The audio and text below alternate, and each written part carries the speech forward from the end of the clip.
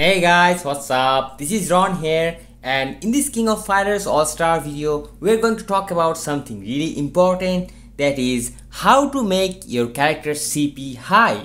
And nowadays, high CP characters are really important because there are certain game modes that requires for you to have high CP characters. For example, if you want to take part in Epic Quest episode 2, or if you want to play certain stages of chapter 5, then definitely my friends, you need to have your character CP really high. So in this video guys, I'm going to talk about the 6 tips that you need to know in order to have those high CP characters that you see maybe in some other videos, or maybe players are posting about them and you feel jealous that why my character CP is so low. So my friends, this video is going to answer to all of your questions, and after watching this video you will know that how to make your character CP high. So make sure you watch this video till the end my friends, and give this video a like and subscribe to my channel if you haven't done already.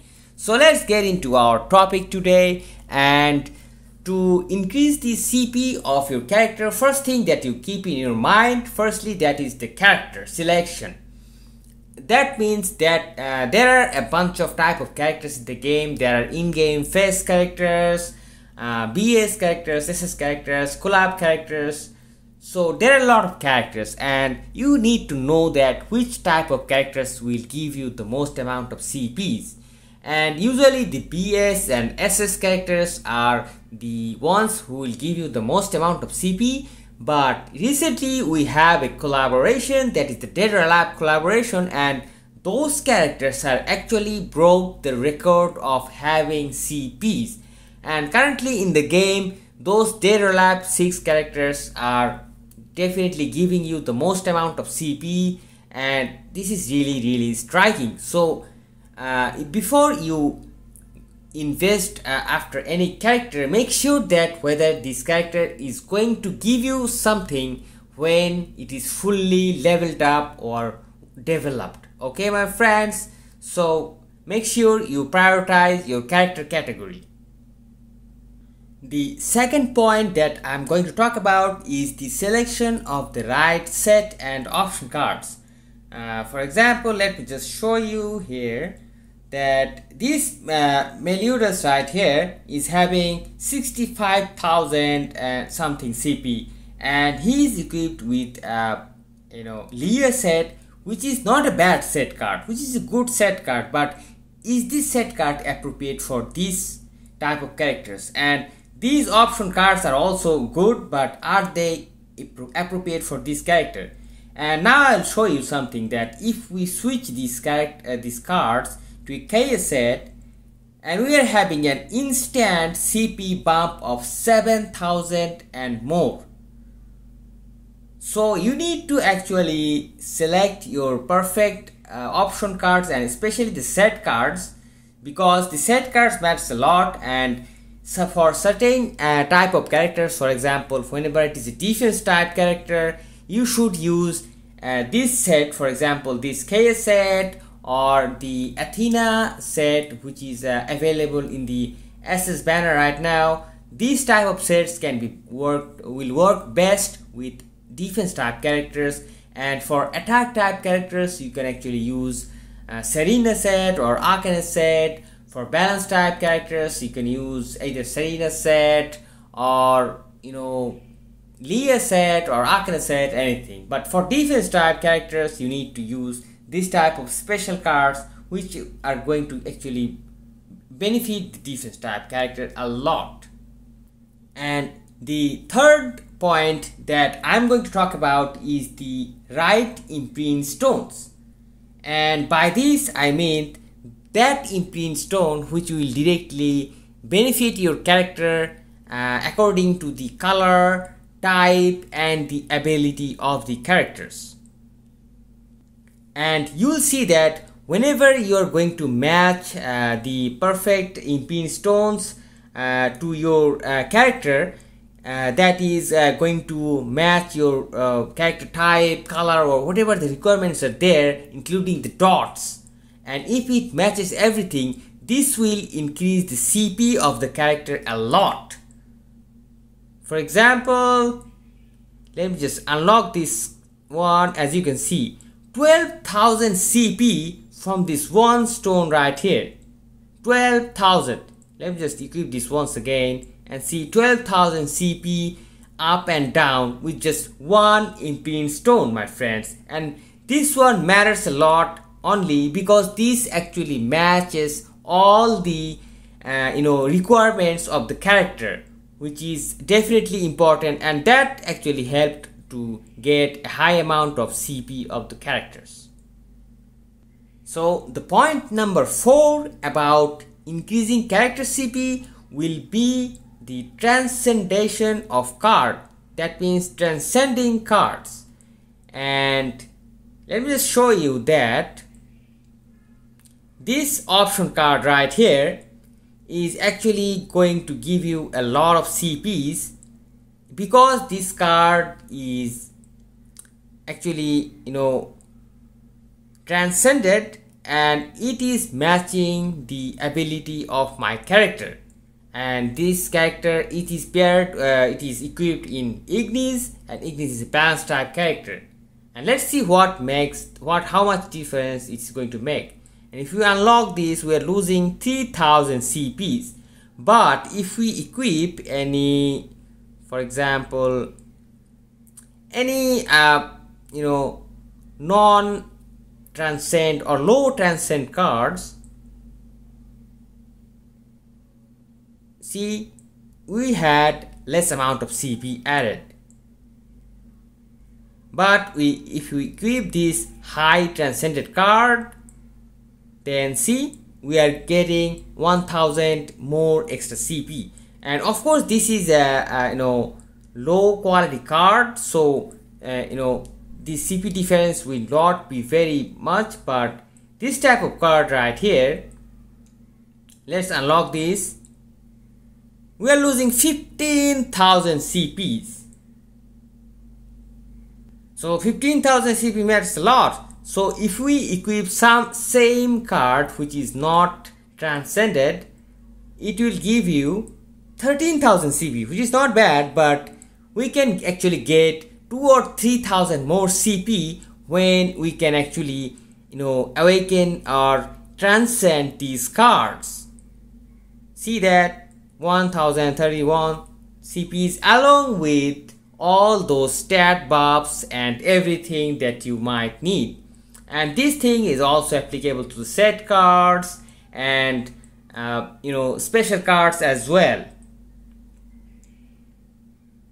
So transcending can be a great way to increase your character CP, but remember the fact that it is not going to be an easy process, because to get the right effects you need to transcend the character multiple times, and it needs a lot of resources. So these are the things that you need to keep in your mind depending on the stock of your inventory and everything.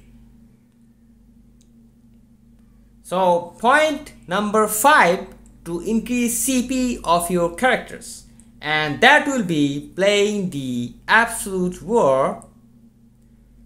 And if you play Absolute War, as you can see that there is a certain icon here and it says that the maximum level is 600 and I have reached level 31. And what does it mean?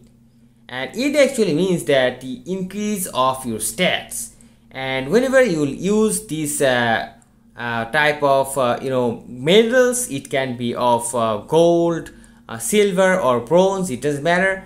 But the gold ones are most effective ones, and whenever you are going to use these type of things, you can actually enhance these penetration, attack, HP, defense, or everything of different colors. For example, I just enhanced this penetration of these blue characters, so all of the blue characters of the game in all PvE mode will enjoy this feature, and this will result into increasing of their CPs to a great amount, my friends.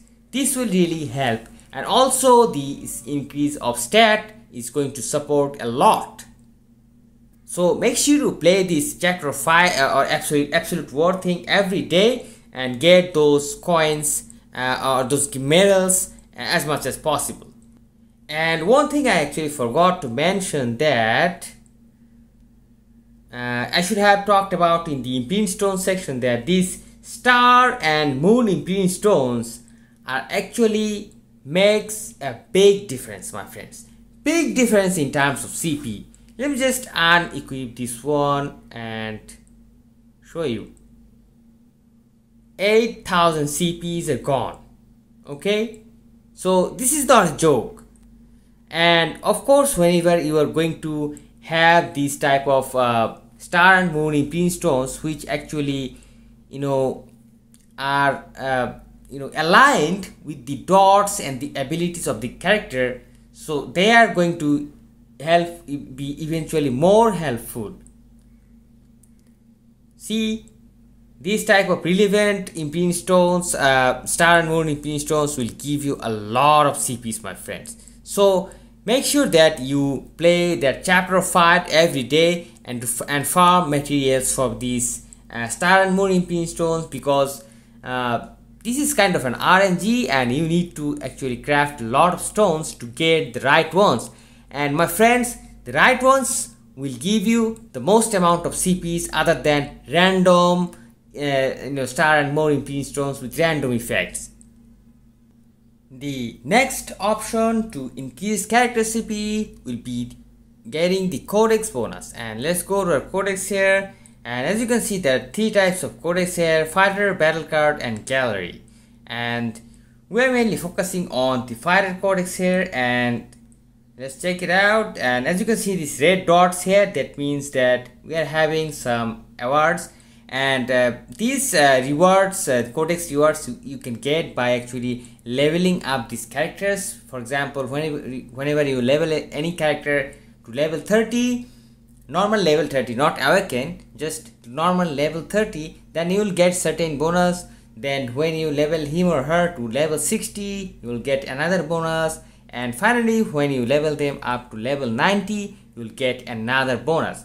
So let's check out rewards, and here you can see that a lot of rewards right here. And I have actually leveled up these characters from different most of them are silver or gold or bronze war characters, but still they are giving me these valuable Codex reward. And let me just claim this, and you'll see that my stats have increased from 2129 to 2197.